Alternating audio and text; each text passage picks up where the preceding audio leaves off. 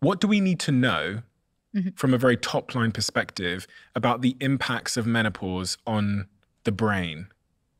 What we need to know is that as a society, we tend to really focus on only half of what menopause is all about, which is fertility.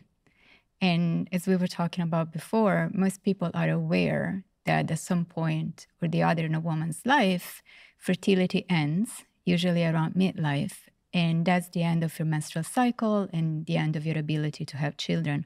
But what the vast majority of people do not realize is that menopause also impacts the brain in a very significant way that we're only starting to gather real data about. So the research is ongoing. And what we and others have shown is that menopause is actually a renovation project on the brain. And the vast majority of women will experience brain symptoms or neurological symptoms during menopause.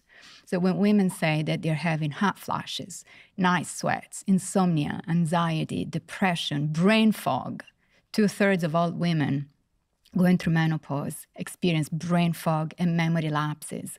And those symptoms, yes, they are related to menopause, but they have nothing to do with the ovaries. Those are brain symptoms. They are neurological symptoms that come from the ways that menopause changes the brain.